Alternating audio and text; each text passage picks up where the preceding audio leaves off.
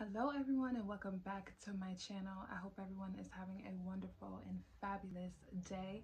I hope that the energy with the super full moon in Sagittarius has given you the energy to move forward from things that are no longer serving you and putting you in an energy to get ready to take some risks and be bold and be adventurous and just go for the things that you want to go for. So in today's video, I'm going to be talking to you about candle magic. I'm actually going to be showing you how to dress your candles, the proper herbs to use in order to bring in certain things, and also how to make them your own. So I literally just finished making this manifestation candle. Okay, so I'm just going to show you here. This is one of the candles that I made in the video that is going to follow this video as well. It's just going to be a quick tutorial on how to make your tapered manifestation candle. If you don't like using tapered candles, then I actually did a glass pillar candle as well, so you can watch that and learn a tutorial on how to make a glass pillared manifestation candle. So just a quick little origin when it comes down to candles and the magic surrounding the mystery of fire. So fire has always been revered as a very spiritual aspect, okay? When we're talking about the elements of the earth, we're also talking about fire.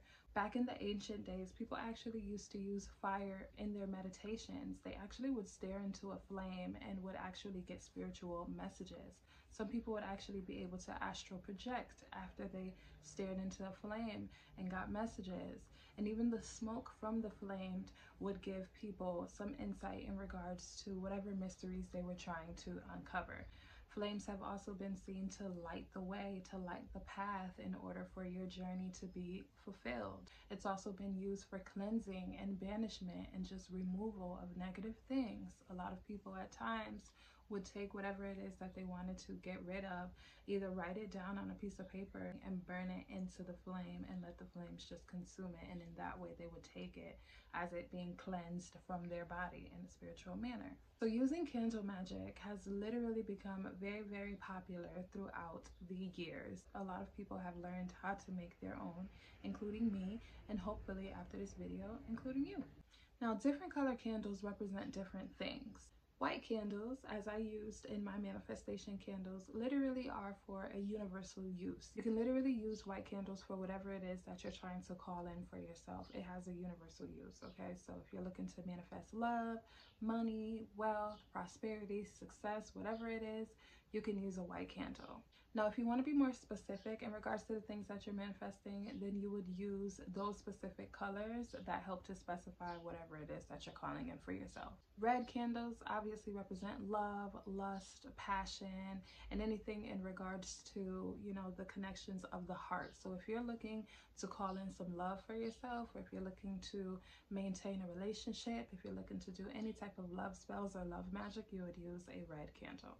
Blue candles are good for purification. They're also good for manifestation as well. So you would use blue if you're looking to purify or just be specific in whatever it is that you're trying to manifest for yourself. They're also good for third eye chakras and throat chakras. So you can use blue for that as well. Green candles obviously represent money, wealth, prosperity in your finances, an abundance in your finances, anything when it comes down to money. The way that I dress my candle, I use specific herbs for whatever it is that I was calling in and manifesting. So with that candle that I was doing, I was just doing pretty much an overall manifestation candle: wealth, prosperity, success, happiness, peace, joy, and all of that. So there are hundreds of herbs that you can dress your candle with.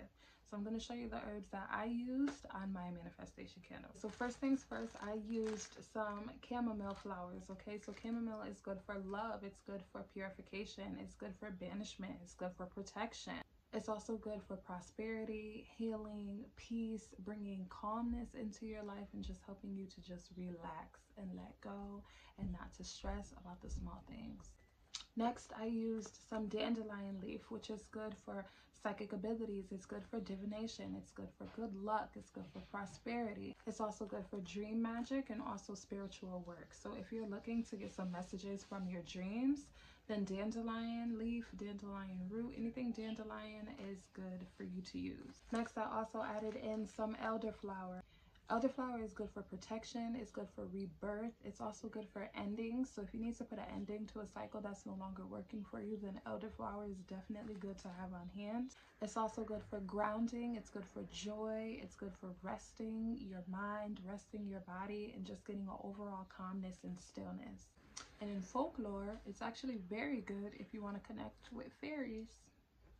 Next, I added in some lavender flower, okay, which is really good for relaxation. It's good for sleep magic as well, so dream magic, more messages in your dreams. It's very good for psychic abilities, happiness, healing, love, wealth. It's just an overall good herb to have in your repertoire. Then I added in some lemongrass, which is really good for psychic abilities, protection, relaxation, healing, lust, and growth. So if you're looking to grow spiritually, if you're looking to ascend, then it'd be really good to use some lemongrass or have some lemongrass on hand. Lastly, I used some thyme, okay? Don't mind the little baggie that I put it in, because the other baggie that it's in, it ripped when I opened it, so I had to put it in my Ziploc. Thyme is very good for manifestation. It's good for attraction. It's also good for multiplying, okay? It puts extra emphasis on whatever it is that you're using it for. So in this case, you're using it for candle magic. It's going to give that candle an extra boost of spiritual energy to call in those things that you have wrapped around whatever it is that you're putting into your candle. It's very good for love magic. It's also used in glamours as well. So if you need an extra boost of confidence or something just to make you feel good or to make you look more appealing, thyme is literally one of the best things to have in your cabinet. Now, those are just some of the herbs that I use when I'm doing candle magic, and those are the herbs that I used in the candles that I showed you guys. There are hundreds of herbs that you can use that represent whatever it is that you're looking to call in for yourself. So don't feel like you have to be limited to just the ones that I showed you. Do your research and also, just see what it is that works best for you. Another way to dress your candles is to use oils and also other colored candle waxes, okay?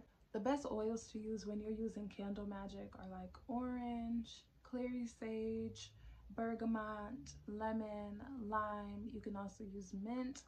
Do whatever it is that you find necessary for what it is that you're trying to call in for yourself. For the candles that I made, I used a beautiful citrus blend that I found at TJ Maxx. You can buy essential oils from TJ Maxx, Marshalls, Whole Foods, Home Goods, wherever it is that you shop where they have like homey things, okay? So, you can find them anywhere pretty much, the dollar store as well. And this mix that I have literally has orange, bergamot, lemon, lime, all of those in there that just help to just bring in all of those good feelings. When you light it, it just lights up the room. The scent is just strong and powerful, but it's also calming and peaceful. It's just literally the best oil that I use on my candles. I love this. And to add extra color to my candles to represent whatever it is that I'm calling in, I like to use birthday candles, okay? Don't judge me and don't mind me. Birthday candles already have the reputation of being celebratory, okay? So you're using them for a happy purpose. So I just like to use birthday candles. I go and I just buy them, and then they come in different colors. So different colors obviously represent different things, as we were saying before. So I just like to use the birthday candles. They're small enough to where I can hold it and let the wax drip onto the candles that I'm using, and they just work fine with me. You can use whatever type of colored candles that you find and whatever ones work best for you or speak best to your spirit. So obviously, no need to say, when using candles or doing candle magic, you want to make sure you're placing your candle in a safe place in your home, especially if you're the type of person to let your candles burn for however many days or however long it takes for your candle to burn completely out. If you do that, then I suggest, putting your candle in a meditative place, in a sacred place, in a place where a lot of people aren't walking, or if you have children where your children can't get to it or your pets can't get to it. Obviously, we're dealing with fire, and fire is very destructive as it is very cleansing and powerful. So we want to make sure that we do this the safe way, okay? If you're using a taper candle here, I would suggest getting like a little candle holder to where it just holds the candle and you don't have to really worry about it, you know, just falling over anywhere. I wouldn't stand the candle up, even though it has a flat bottom. I wouldn't stand the candle up on like a glass surface or anything like that and just let it melt. I mean, you do what it is that you want to do, but for safety purposes, I'm just going to mention the proper way to make sure you don't burn anything or that anyone doesn't get hurt. Now, when you're using your candles, I suggest maybe doing a very strong prayer and meditation as the candles are burning.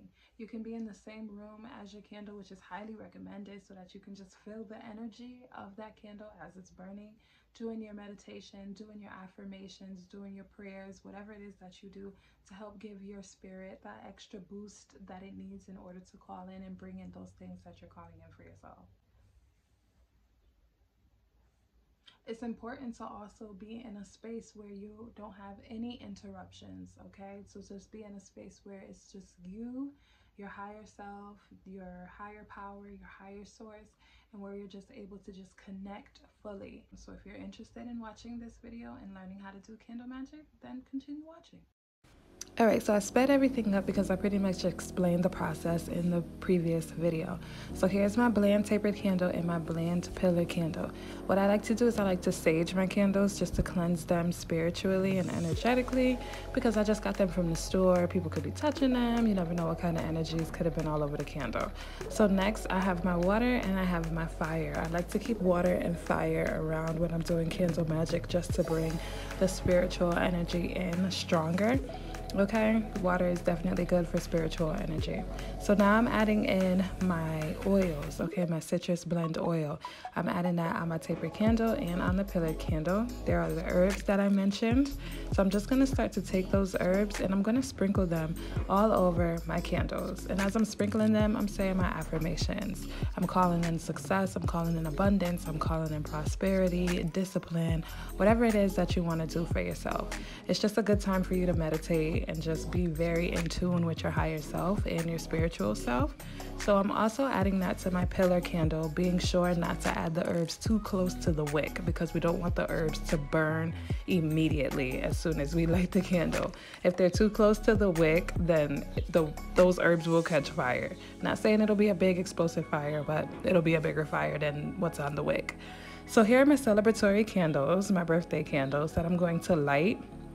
And I'm going to allow the wax to drip onto my candles just for added color and added decoration. So I'm just adding in my decorative colors just to make it more festive. Blue for manifestation, green for money, and the wax ultimately helps to hold the herbs into place as well.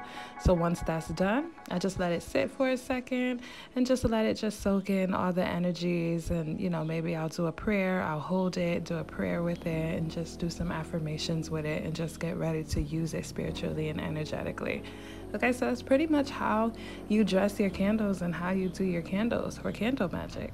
Now you can add in any other decorative colors or glitters or anything that you want to add to make it more fitting for you and to also make it more personal to your energy. Okay, just as long as it's something that you find appealing and attractive and something that gives you peace and happiness and joy when you're lighting it. So I hope this video was helpful. Go ahead and like this video if it was and subscribe to my channel. I will see you all in the next video. Take care.